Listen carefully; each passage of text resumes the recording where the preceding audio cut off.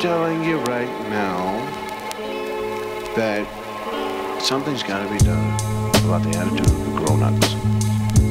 I've been doing a lot of research and I found out that the grown-ups, when I was a child, the grown-ups were trying to murder us and bump us off. No, I have proof. I have definite proof that the grown-ups were trying to get rid of us. For what reason, I'm not sure. It might have been the fact we had no babysitters. It's very expensive to watch us. I'll proceed to prove my point. First of all, we had a perfectly good playground.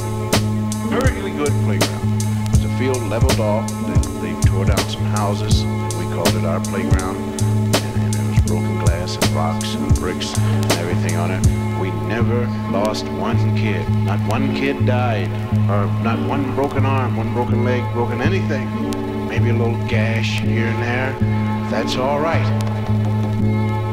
And then the grown-ups started in. They moved in the monkey bars.